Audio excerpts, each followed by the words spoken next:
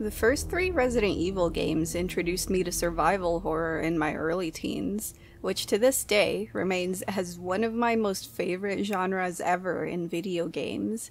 It's the reason why I played RE4 Remake a couple of years ago. It stuck to the series' old-school survival horror roots, and it absolutely nailed it. RE4 Remake continues to do the same thing, even though it cuts out on a lot of stuff. Despite all that, I still thought it was a great game by itself.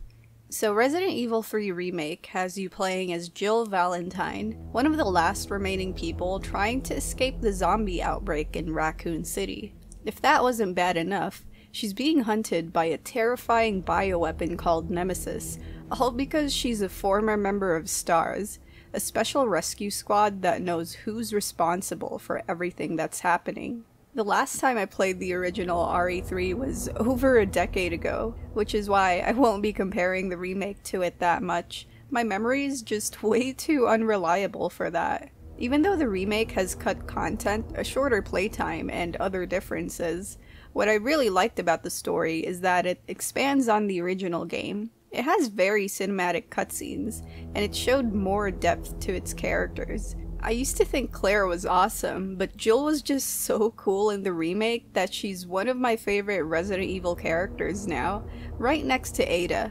And Carlos is completely badass, and I'd say his character design is so much better in the remake too. The gameplay is a mix of action and survival horror. Inventory management and searching for items are still part of the gameplay loop, but I'd say it's far more forgiving than the original game. I've had moments where I wasted ammo and ran out of herbs, but the game always made sure that I'd find more of it. That's just from my experience while playing in standard mode though.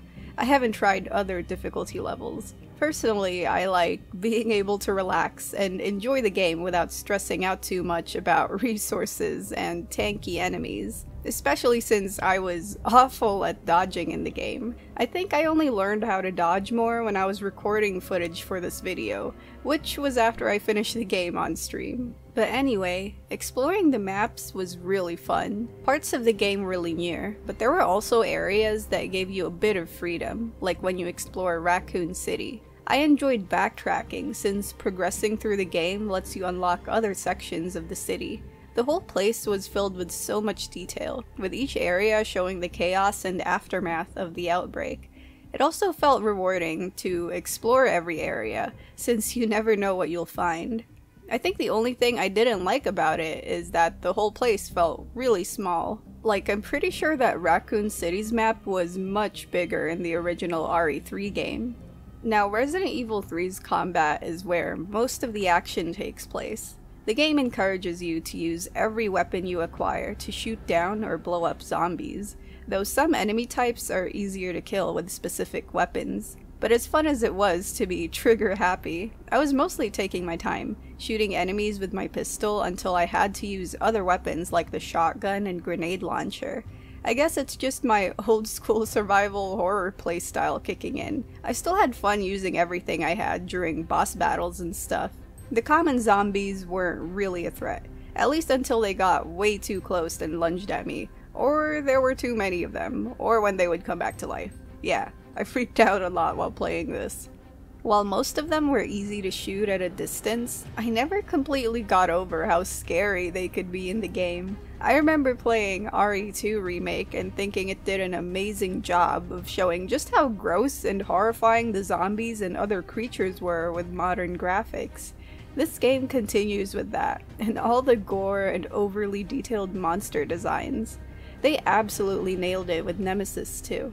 Encountering Nemesis in the game was both awesome and terrifying. He relentlessly pursues Jill until you progress through the game or find a safe place to stay in. His appearance scared me so much that I could feel my heart racing every time he appeared.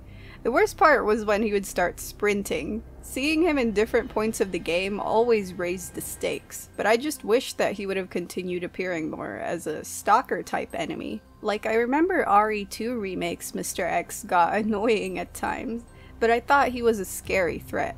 I was expecting Nemesis to appear more randomly like he did. Instead, he stayed as a sort of scripted enemy slash boss fight throughout the game. I still enjoyed the thrill every time he appeared though, but knowing what he was like in the original game made me wish that remake Nemesis felt more persistent in an unpredictable way. I know I complained about certain things in the game, but in the end I still had a lot of fun with the remake. Sure, it cut out a lot of content, but I thought it was well paced, with little to no filler in between. It balanced horror and action incredibly well, which got my heart pumping in many sections of the game. I also really liked how certain characters and events in Resident Evil 2 directly connected to this game. So if you've played that and wondered about how things ended up the way they were in Leon and Claire's side of the story, then you'll see some of it happen through Carlos and Jill. But yeah, overall, RE3 Remake was incredibly fun. I'm not sure how long it took me to play it exactly. The game's about 6 to 7 hours long. There's a reward system that gives you points from completing challenges, which you can use to buy weapons, tools, and other stuff from the menu shop after completing the game. I personally didn't pay too much attention to that, but it does give replayability to anyone who wants to go through the game again. But yeah, I thought RE3 was a great, well-paced action survival horror game.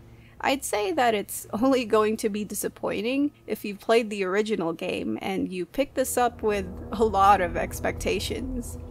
Let me know what you thought about the video, and thank you to my patrons at Patreon for supporting my channel. I'm not done covering Resident Evil games since I finished playing the RE4 one on stream like a month ago or something. Yeah, I was supposed to review Resident Evil 4 before I played this game. It's just the Ada DLC came out, so I figured I should just play that first and then cover RE3 instead. Oh, and Halloween's really close at the time of this video's release, so look forward to another horror game compilation video. And that's it basically. Thanks for watching, and I'll see you in the next video.